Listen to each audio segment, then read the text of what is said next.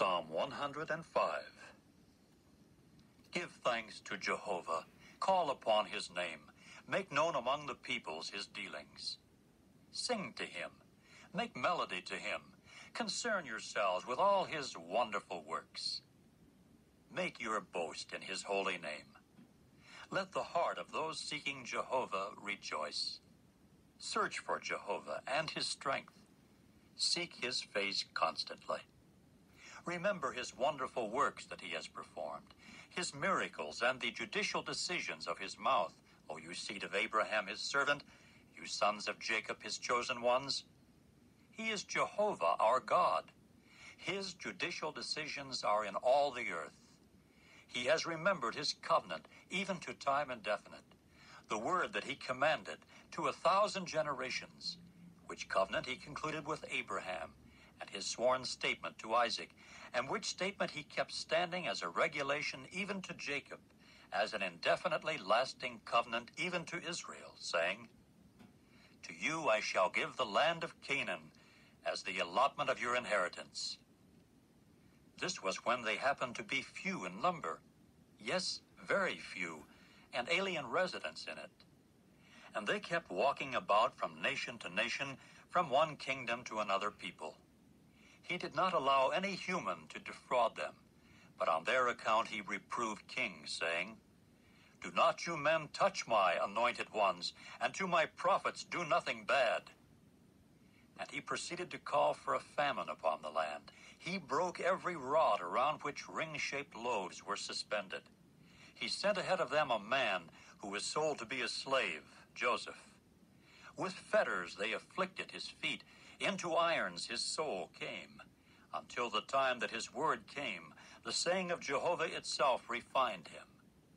The king sent that he might release him, the ruler of the peoples that he might let him loose. He set him as master to his household, and as ruler over all his property, to bind his princes agreeably to his soul, and that he might teach wisdom to even his elderly men.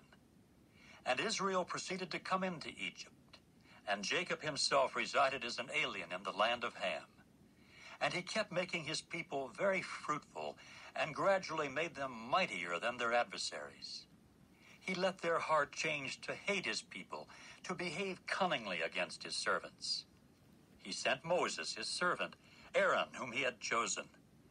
They set among them the matters of his signs, and the miracles in the land of Ham.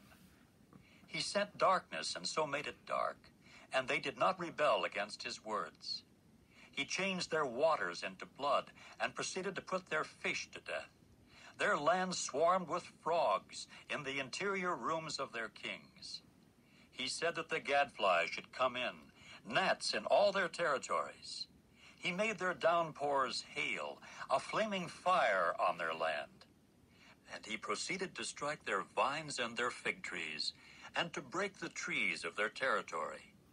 He said that the locust should come in, and a species of locust, even without number. And they went eating all the vegetation in their land. They also went eating the fruitage of their ground. And he proceeded to strike down every firstborn in their land, the beginning of all their generative power.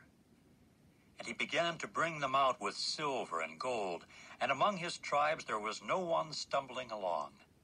Egypt rejoiced when they went out, for the dread of them had fallen upon them. He spread out a cloud for a screen, and fire to give light by night. They asked, and he proceeded to bring quails, and with bread from heaven he kept satisfying them. He opened a rock, and waters began to flow out. These went through the waterless regions as a river. For he remembered his holy word with Abraham his servant. So he brought out his people with exultation, his chosen ones even with a joyful cry. And gradually he gave them the lands of the nations, and they kept taking possession of the product of the hard work of national groups, to the end that they might keep his regulations and observe his own laws. Praise Jah, you people.